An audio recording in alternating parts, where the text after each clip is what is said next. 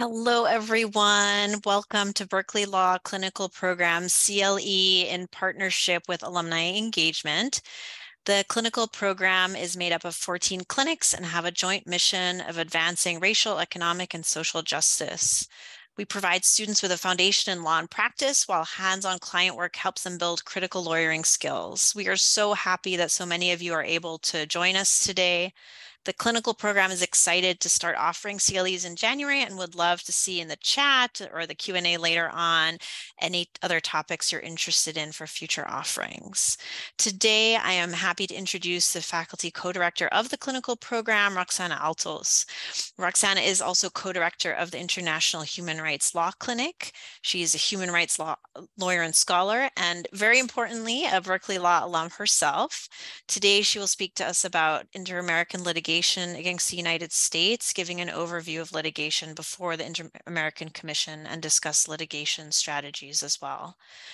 Before I hand it off to Roxanna, I just want to note that instructions for how you will receive CLE credit will be dropped in the chat throughout the session. And during today's session, if you have any questions, please feel free to include those in the Q&A. I'll track those, and then at about 12:45, Roxanna will open the discussion up for questions. Thank you again all for joining. Roxanna, please go ahead.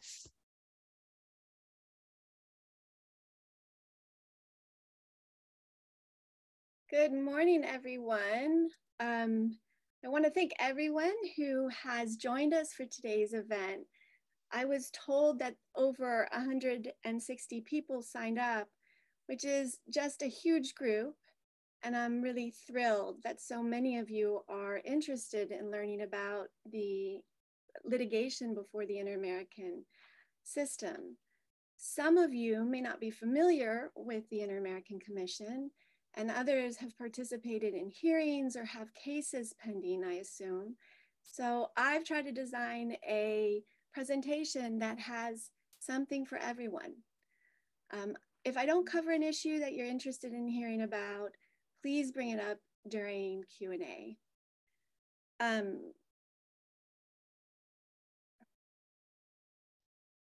Sorry, give me 1 second so I can fix this.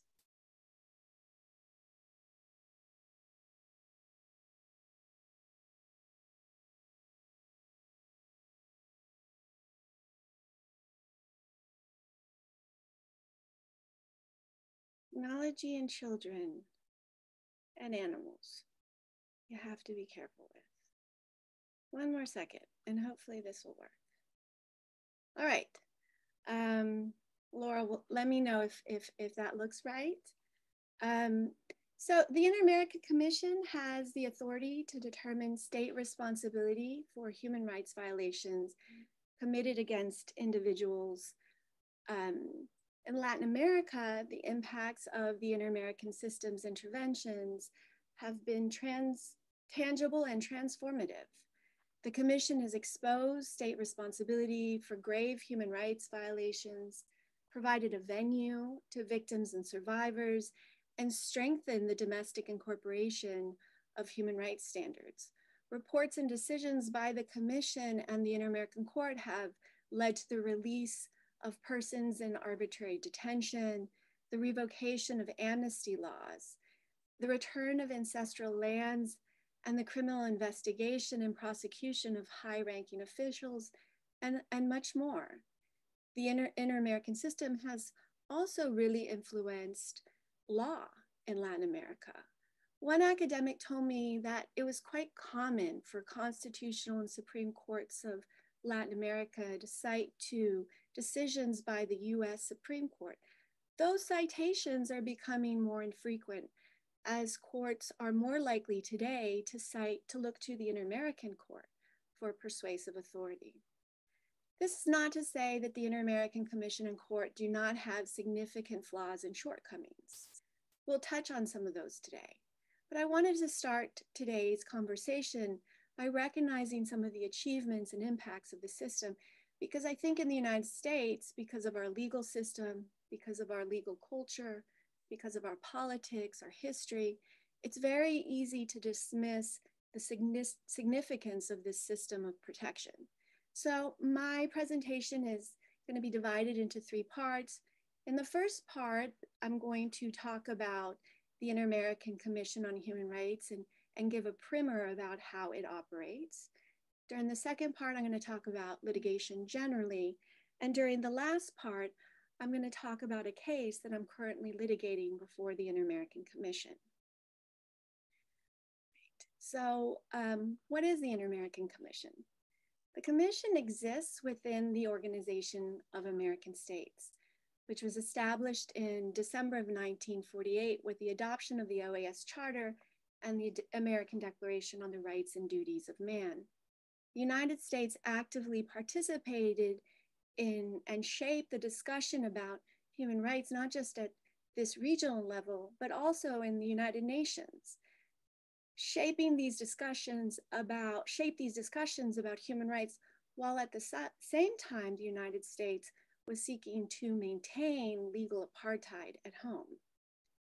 In 1959, the OAS Charter was amended to establish the Inter-American Commission on Human Rights. The Commission is one of, is one of 2 bodies established by the OAS to promote and protect rights in the Americas.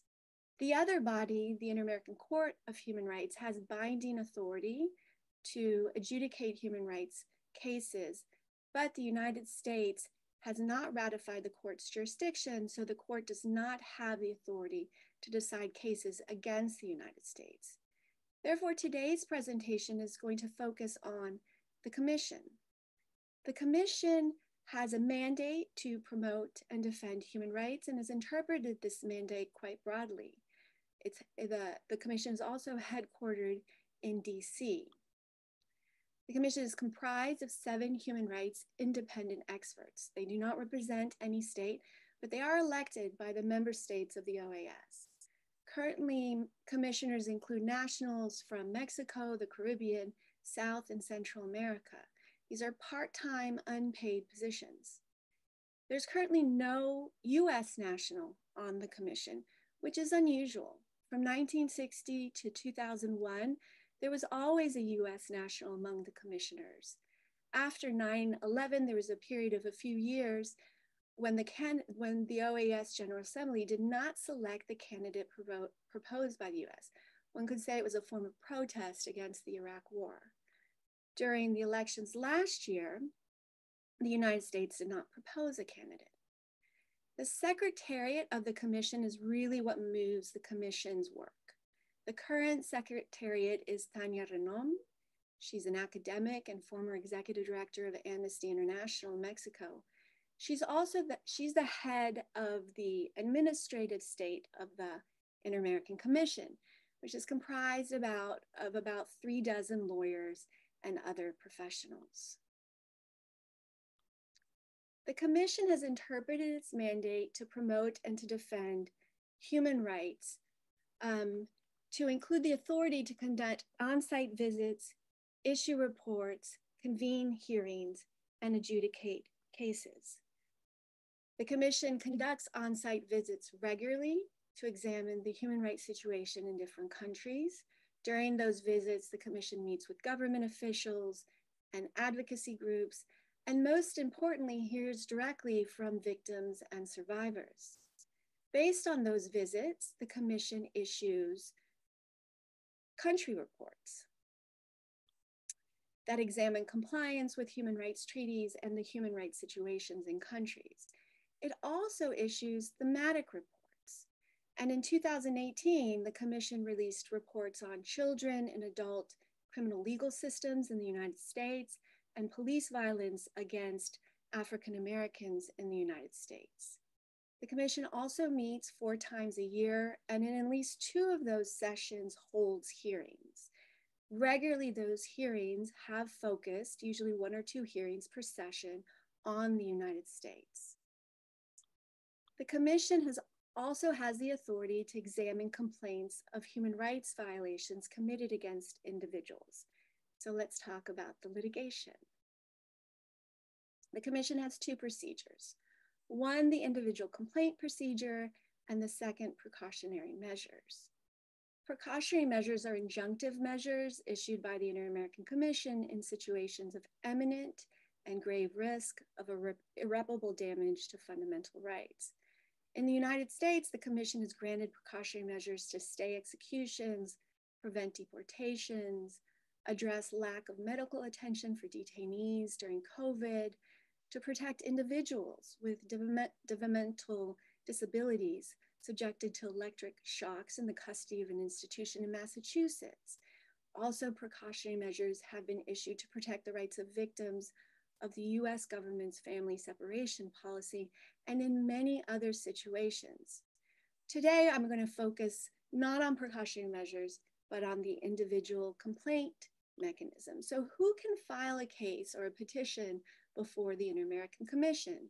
The Inter-American Commission has very liberal standing requirements. Anyone can file a case. Any organization can file a case. It is not even necessary to have the victim's consent in order to file a case. However, the petition must allege a violation of a treaty, one of the Inter-American treaties. So the United States has not ratified any of the Inter-American human rights treaties, including the main treaty, the American Convention on Human Rights. So you may be wondering, how does the Inter-American Commission have the authority to decide cases against the United States? This slide summarizes the Commission's position, which it has sustained for more than 40 years. In summary, the Commission asserts its authority to adjudicate petitions against the United States because the United States is a party to the OAS Charter, a member state of the OAS, and the United States has agreed to abide by human rights as a member state as defined by the American Declaration. The United States has also approved the Inter-American Commission statute. 40 years of precedent, however, has not stopped the United States from objecting to the application of the American Declaration and challenging the authority of the Inter-American Commission. So as a party to litigation, the United States has made basically the same argument in cases for over 40 years, although those arguments have failed time and time again. There are two stages to litigation before the Inter-American system: admissibility and merits. During the admissibility stage, the Commission determines whether the body can exercise jurisdiction, and during the merits phase, the Commission must decide whether the facts constitute violations, and if violations were committed, what measures of reparation the state should adopt.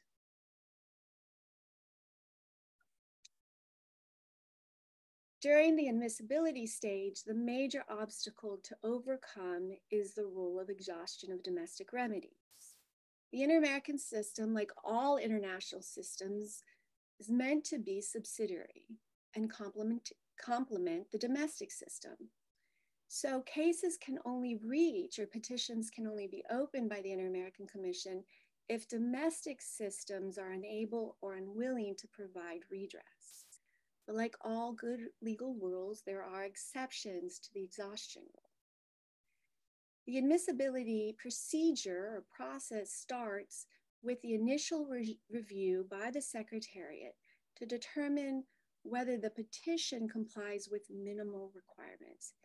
This review, unfortunately, can take years. The admissibility stage ends with an admissibility or inadmissibility report by the Commission.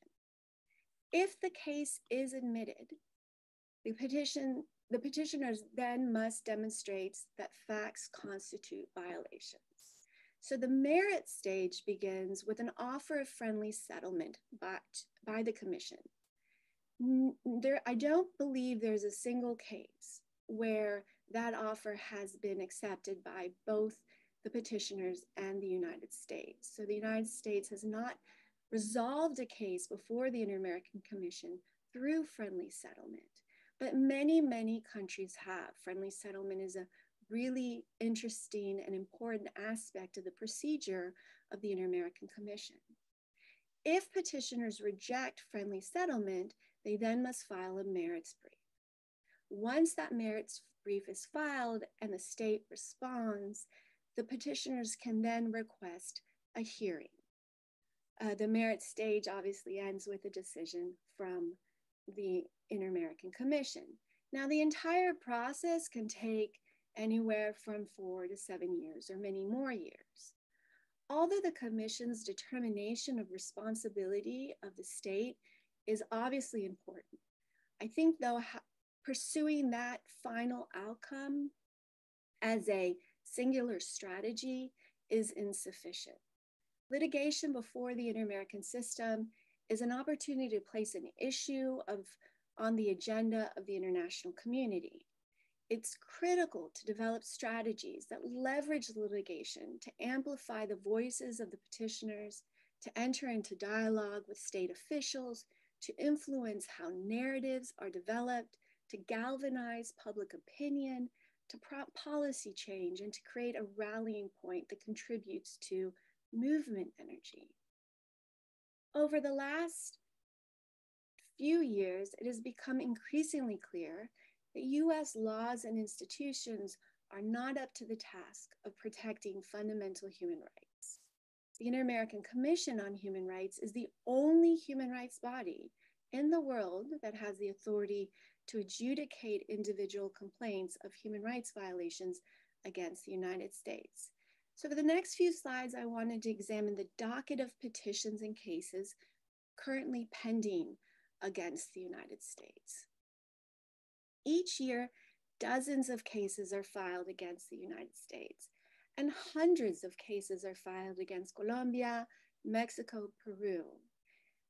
Partly the reason why hundreds of petitions are filed against these countries is because victims and survivors and advocates in those countries have decided that the Inter-American system is a principal main strategy, a main tool that they deploy in their advocacy toolkit.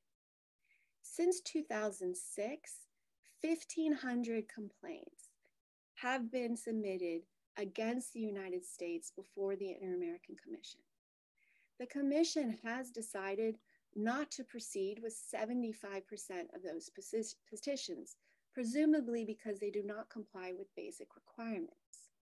The other about 360 petitions are at different stages of the process. Since 2006, the Commission has found 25 cases inadmissible, has admitted 68 cases, and decided the merits of 32 cases involving the United States. By way of comparison, while 1,500 petitions are submitted against the United States, only about 130 complaints have been submitted against Canada during the same time period. And the Commission has only decided 3 cases of those cases against Canada. The petitions and cases opened by the Commission spanned a range of issues. However, in the last decade, the vast majority of cases decided by the Commission have involved the application of the death penalty in the United States, including issues related to lethal injection, due process, sentencing of juveniles to death, among other issues. In the last 2 decades, the Commission has only issued a handful of decisions on cases that don't concern the death penalty. Indeed, I could only find 6 cases included in this slide decided by the Commission in the last couple decades that are not about the death penalty. That is about to change, I think. The docket of cases that have been formally admitted in just the last 3 years and are currently pending before the Inter-American Commission are extraordinary. These are cases, and I'm just talking about the last 3 years. These are cases that have cleared the exhaustion hurdle and are waiting a hearing or a decision by the Commission. The Commission will have the opportunity through this docket to weigh in on some of the most significant and controversial and impactful issues this country faces. Whether these cases help generate the conditions of change, whether victims obtain redress, will depend on the Commission, government, and policymakers, but also the advocates, their clients, and the movements that support these cases. As I will discuss, it's been far too easy for the US government to play down the significance of inter-American cases. While the US government routinely calls on other nations to respect the inter-American system and comply with decisions from the Commission and court, the United States dismisses the authority and jurisdiction of the Commission really without consequence. If advocates are going to rely on the Inter-American Commission to address a docket as important as this, part of the work we need to do is to change that dynamic. Now I want to talk about my litigation experience before the United States, against the United States before the Inter-American Commission. So for the last 7 years, I've worked with a group of advocates and clinic students to represent the family of Anastasio Hernandez Rojas in litigation before the Inter-American Commission. During this presentation, I'm going to refer to a range of advocacy efforts that we've undertaken. And so I want to explain who I mean by we.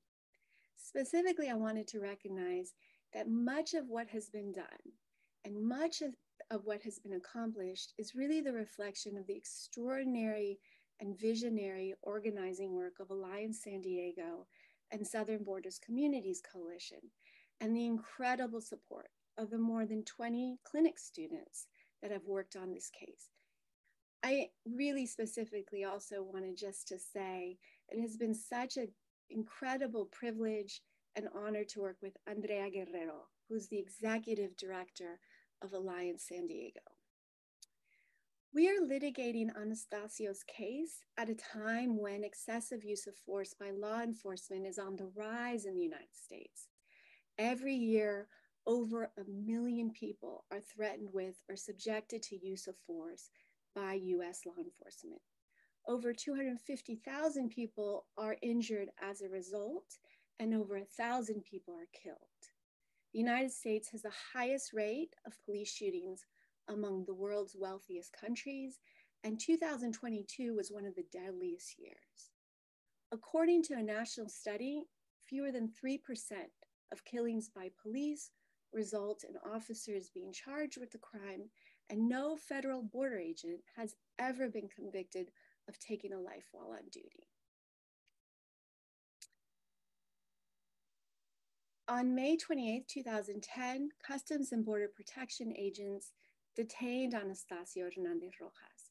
He was a longtime resident of San Diego, a father of 5, and a Mexican national. He was taken to a detention center where an agent kicked Anastasio and re-injured a previously broken ankle. CBP agents denied Anastasio medical attention and the right to file a complaint against the agent who assaulted him. Border agents said Anastasio did not behave like a typical alien, but talked loudly, looked directly at the agents, and formally complained about his treatment. By insisting that he be treated with dignity, Anastasio had created a problem for the agents, and so they decided to deport him immediately.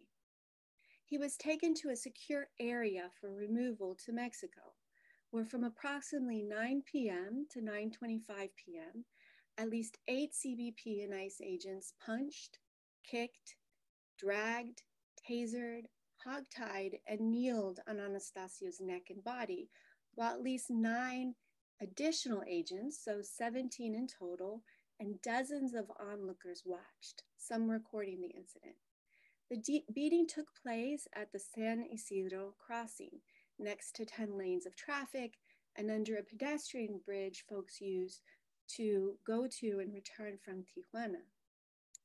We know from different sources that, including eyewitness video, that after the agent deployed a taser 4 times, last time in stun drive mode directly to Anastasio's chest for 12 seconds, Anastasio lost consciousness.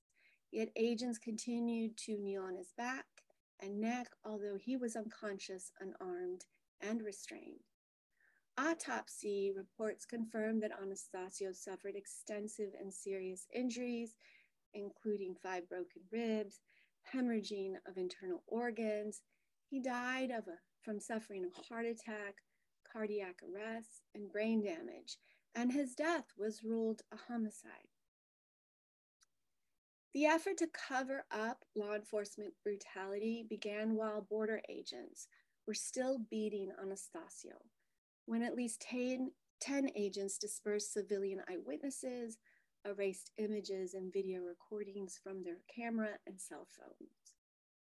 It continued as Anastasio laid in the hospital brain dead, when law enforcement began to fabricate a narrative that blamed Anastasio for his own death.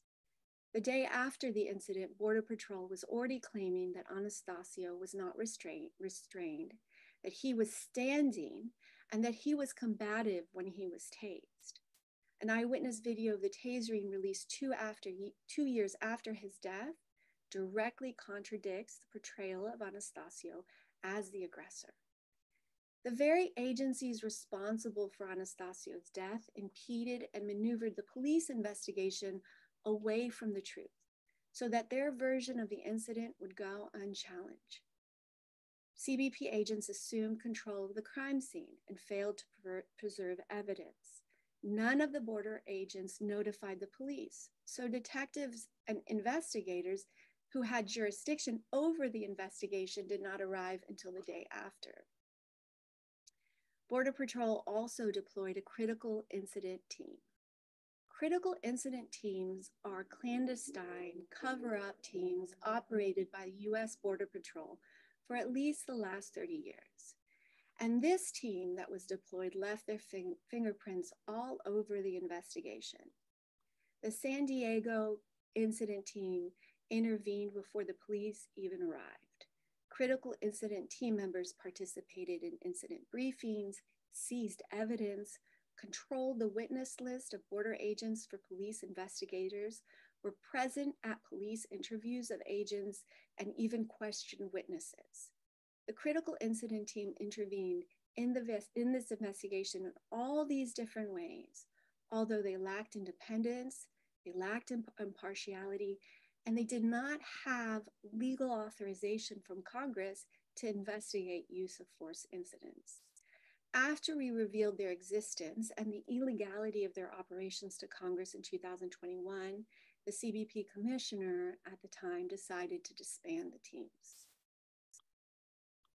In 2015, so 5 years after Anastasio's death, the Department of Justice, which I think was not a surprise given the way the investigation had been conducted, decided to close the criminal investigation without pursuing charges. In a one-page press release, DOJ described Anastasio as combative and assaultive, and the Civil Rights Division of DOJ stated that prosecutors could not disprove claims by CBP officers that they had, I quote, used reasonable force in an attempt to subdue and restrain a combative detainee. The agents who beat and tased Anastasio were part of the largest law enforcement agency in the country.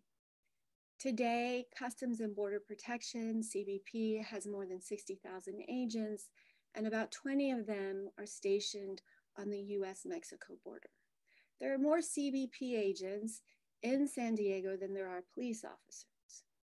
Border Patrol claims jurisdiction to act within 100 miles from the border or any coast, which means where 80% of this country's population lives.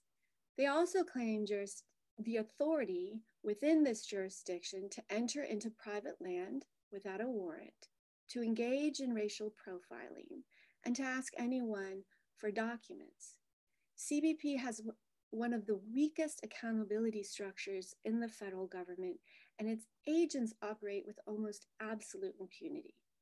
CBP's system of handling complaints of abuse and misconduct is patently ineffective.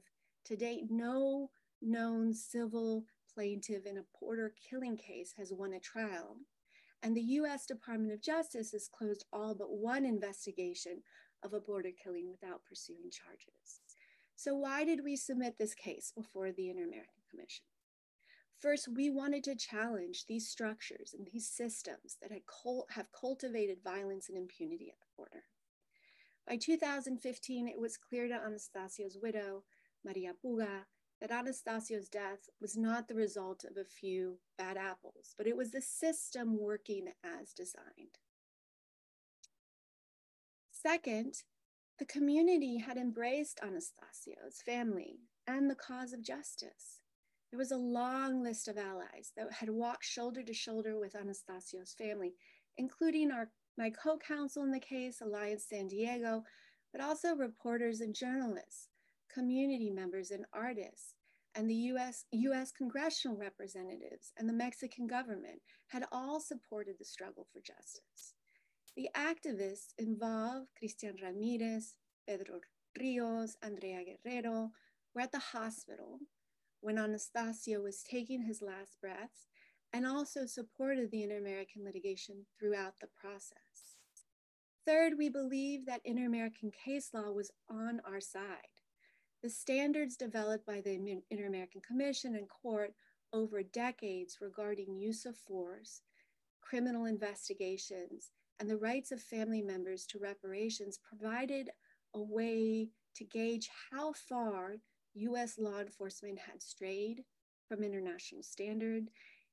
It provided a way to diagnose reasons for gaps in accountability and a way to identify the reforms necessary to address barriers to redress. And lastly, and perhaps most importantly, was Anastasio's family. In particular, Anastasio's widow and the mother of his 5 children, Maria Puga. She was and continues to be determined that Anastasio will not be taken from her and her family with impunity.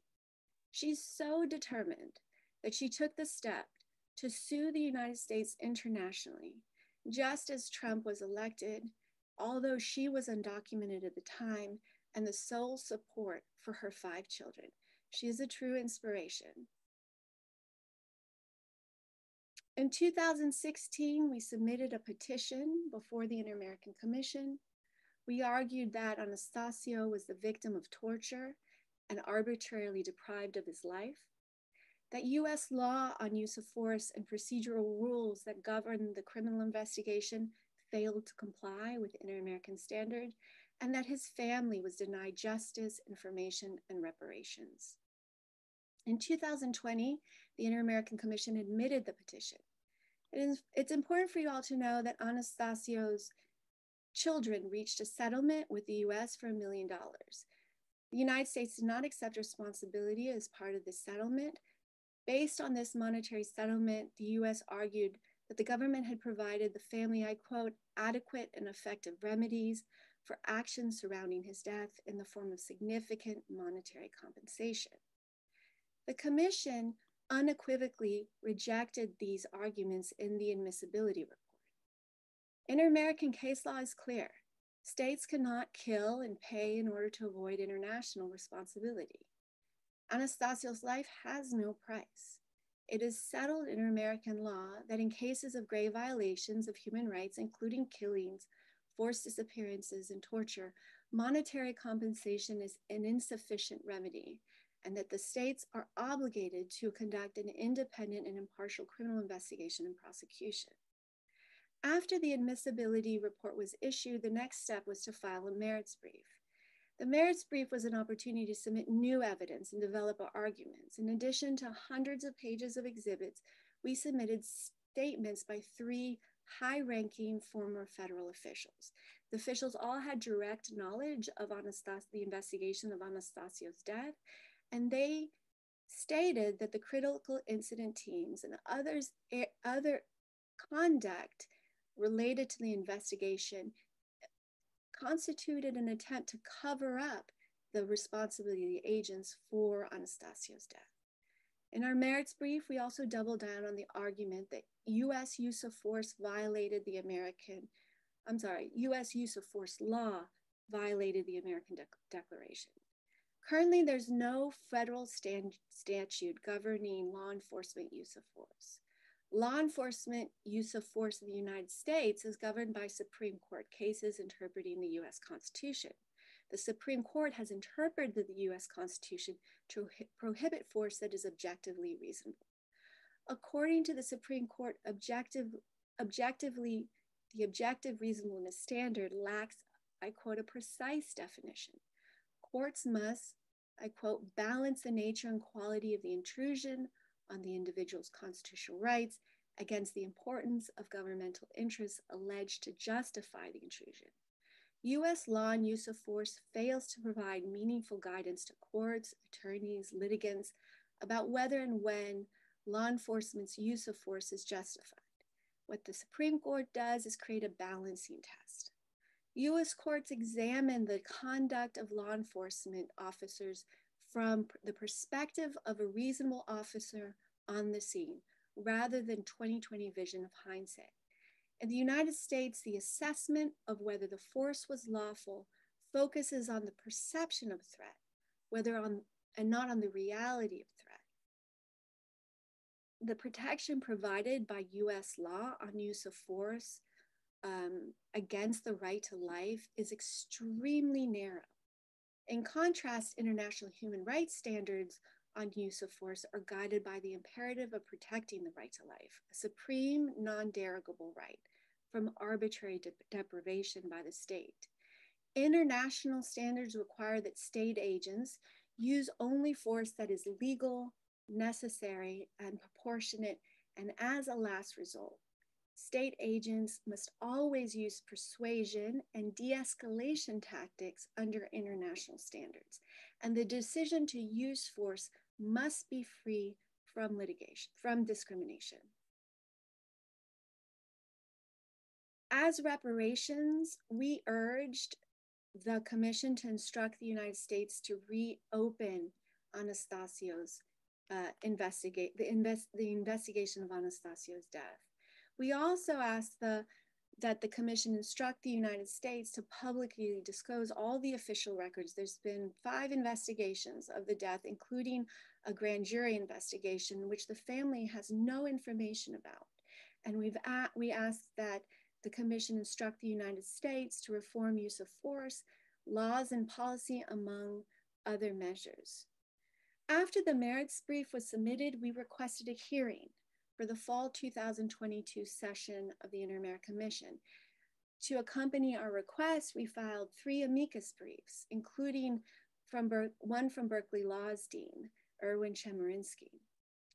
The Inter-American Commission grants very few hearings on cases. Now, when I first started practicing before the Inter-American system in the early 2000s, most of the hearings granted involved individual cases. The public airing of allegations of grave human rights violations during these hearings was incredibly powerful. But in recent years, the Commission has begun, out of 20 hearings, to only grant 2 to 4 hearings on individual cases. The Commission, however, did grant our request for a hearing. A few days before the hearing, the United States filed a letter asking the Commission to reverse its decision, to close the hearing to the public, and to dismiss the case. The hearing proceeded as planned. At the hearing, Maria Puga testified about her 13-year struggle for justice. A Mexican immigration official who witnessed the beating testified that US border agents treated Anastasio, I quote, like an animal. He described how US border agents beat Anastasio and tased him while he cried in pain, did not resist, and civilian eyewitnesses begged them to stop. The United States responded by reiterating the same arguments that were unsuccessful during the admissibility stage. The United States did not address the merits of the case during the hearing or any evidence that we had submitted during years of litigation, and they did not engage in inter-American case law or in human rights standards, really. Instead, 3 officials from Customs and Border Protection read what sounded like descriptions of general policies they had taken from the agency's website.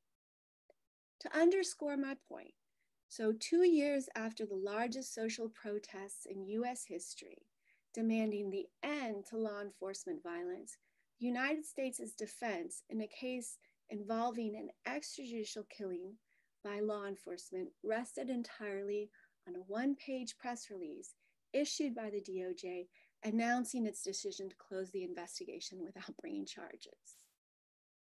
Our strategy, and I'll end here, in the case goes well beyond, however, the litigation. Our ambition is to ensure that the litigation and what it reveals about violence and impunity at the border reaches the people most affected. And we've pursued that goal through art.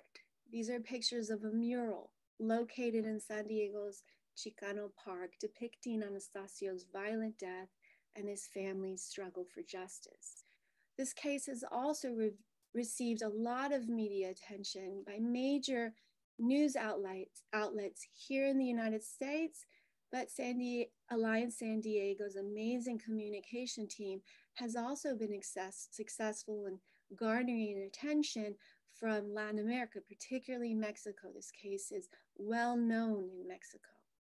We've also collaborated with documentary filmmakers. This slide includes screenshots from a documentary that Al Jazeera and PBS did, and there will be a full-length HBO documentary about the case that will be released soon. We also started a binational campaign that centers the voices of victims most affected by law enforcement violence along the border. And the campaign claims and elevates human rights, particularly, as I said, on the issue of use of force. We've also gone to the United Nations. A delegation of 17 border community residents went to the UN in last October to participate in the Human Rights Committee's review of the United States and its compliance with the International Covenant on Civil and Political Rights. We filed our last brief in Anastasio's case in February of last year, and now we're waiting for a decision from the Inter-American Commission.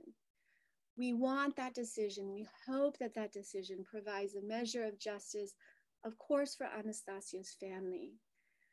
But we hope that it also serves as a favorable precedent for all the cases that are coming down the pipeline. So I like to just end now with the words of Maria Puga. So Maria Puga told the United Nations that the public hearing before the commission was the first time, I quote, "we were able to show the world what had happened to Anastasio." The government did not respond to what happened. Instead, they talked about how justice works in the United States and said our case should not be heard by the commission. This felt like a slap in the face. The fight for justice is a painful and exhausting process, but Anastasio knew that he left his kids and the community in good hands with me. He made me strong. Already the case has garnered a lot of attention.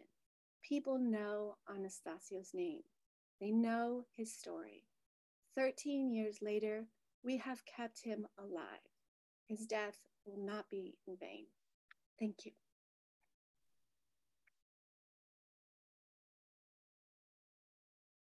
Thank you so much, Roxanna.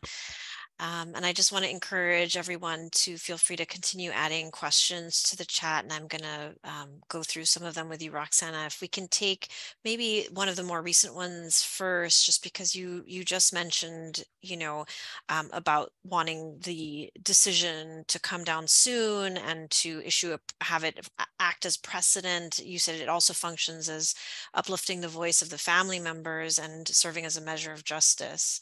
One of the questions is, if the Commission does issue a decision against the US, then what happens?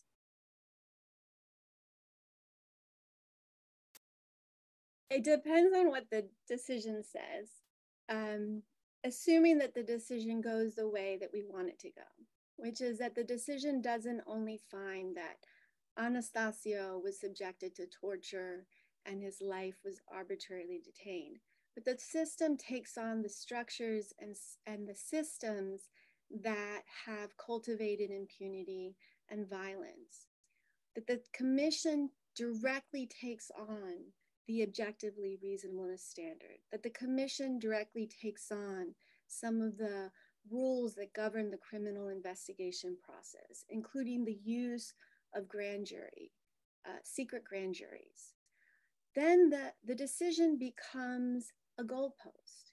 It becomes a rallying point.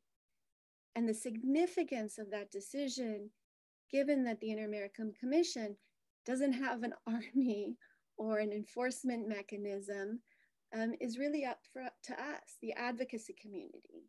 It's up to, unfortunately, the community of survivors and victims, who many times are motivated so deeply by the desire to ensure that no other family experiences the horrendous toll of a killing by law enforcement. And you mentioned there were a couple of questions about the enforcement mechanisms, and just if you wanted to add anything there, or if there was any other pressures that can be made to change law enforcement policies if the decision does go in the way that you hope it does. I think it changes the conversation if the commission finds that US use of force law, the objectively reasonable standard, is a violation of international human rights. It creates a series of challenges and questions that, with allies in different branches of government, we can leverage.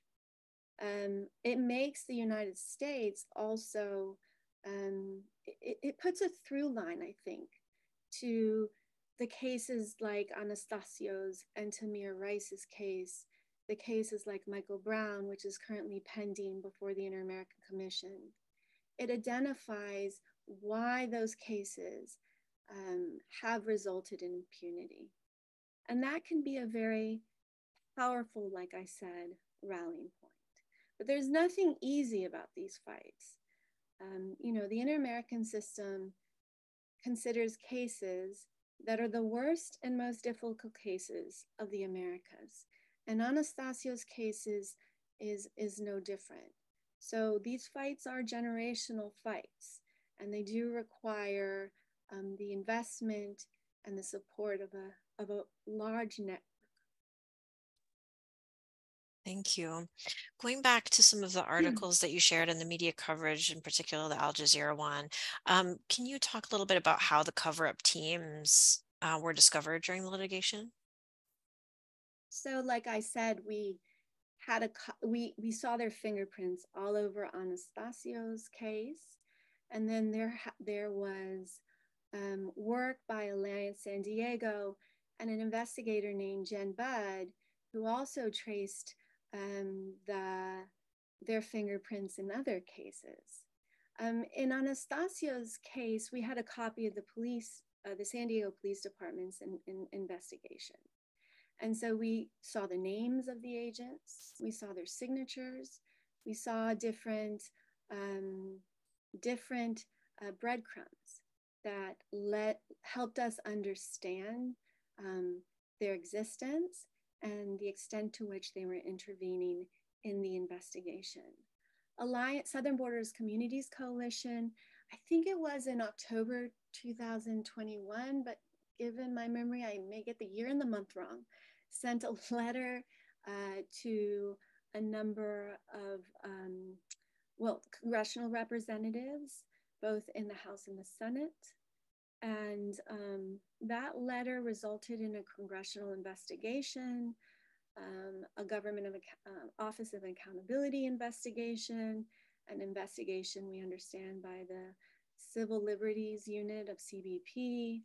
And so there are several investigations prompted by the evidence we revealed about SIT teams. They're all ongoing, but there was this decision, as I mentioned, I think it was that was May 2021, I think, to disband the units. We have a question from a participant about asking whether you can speak about filing amicus briefs before the commission, including a bit about the process and the filing requirements. Yeah, the commission doesn't really have filing requirements, and there's no specific limitation about when amicus briefs can be filed. It depends on what issue the amici want to address, whether it should be filed during the admissibility stage or in the merit stage. My understanding is most amicus briefs are filed in the merit stage because they want to address substantive areas of law. The Inter-American Court has a different set of rules and provides more guidance, but the commission is very open to amicus briefs and don't really impose any word limitation or other types of limitations on who or how amici can file the briefs. So you might have alluded to this a bit about sort of the organizing and the other political pressure that was placed, but could you share a little bit about why you think the commission decided the admissibility stage so quickly and when you might expect the merits decision? So this case, given its subject matter and given some of the challenges that the family was facing, was fast-tracked. It was expedited. So, I mean, it certainly didn't feel quick. So it's 4 years. I know that that's quicker than some other cases.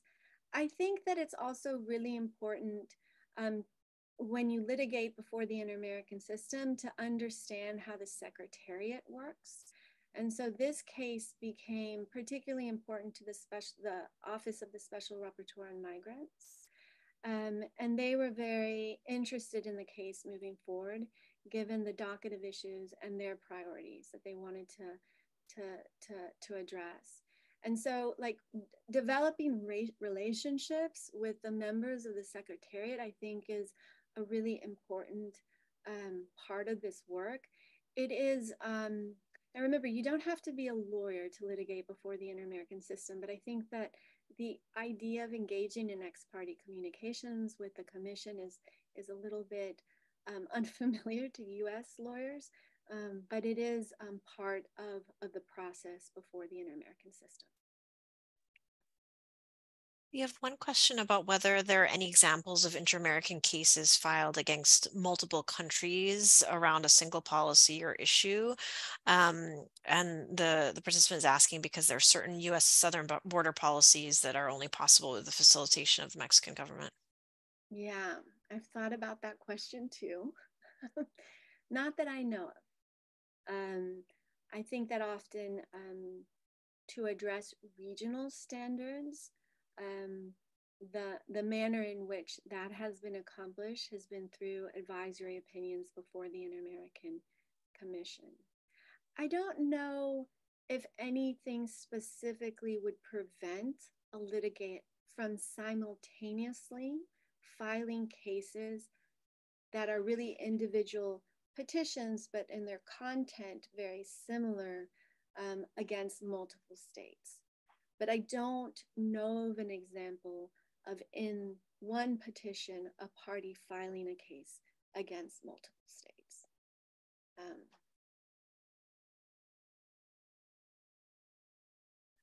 Okay, well, those are all the questions we have so far. So since we have a few minutes left, let's pause for about a minute to see if there are any other questions that folks want to include.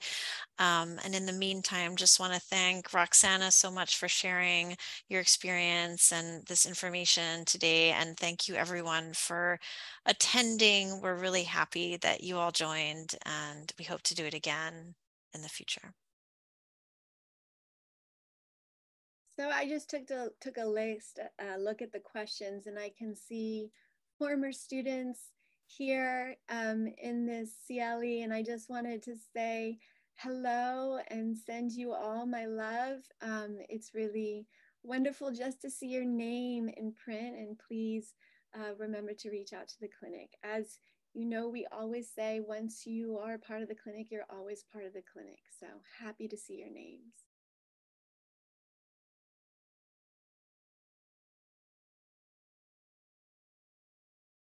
Okay, we have one other question is whether a case can be brought against non-state actors like multinational corporations, for example. Yeah, no, so the treaties are binding on the states, but certainly if a state fails to regulate the conduct of a non-state actor, a state can be held responsible for that failure.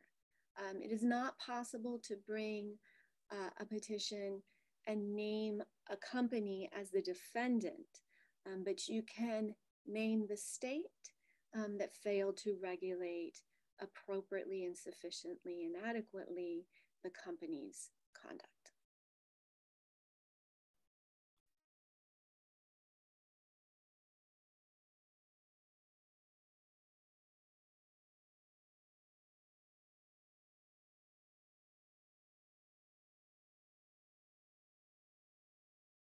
We're seeing some thank yous and some people who are keeping in touch with the clinic. So the only drawback of the webinar format is not being able to see everyone's faces, but appreciate everyone being here and get to see names and familiar names pop up. And thank you to the alumni team for organizing this event with us. And we thank you for being here, and thank you, Roxanna. And we'll hang on for another minute or so as people can sign off and ask any lingering questions. Otherwise, we will see you next time. Thank you so much. And I just wanted to reiterate Laura's call. If you have ideas of future CLEs that you would like clinical faculty to lead, don't forget to send Laura a message and let her know, and we will be sure to consider those suggestions. And thank you so much for your time. And I hope that you found the presentation helpful. Thank you so much.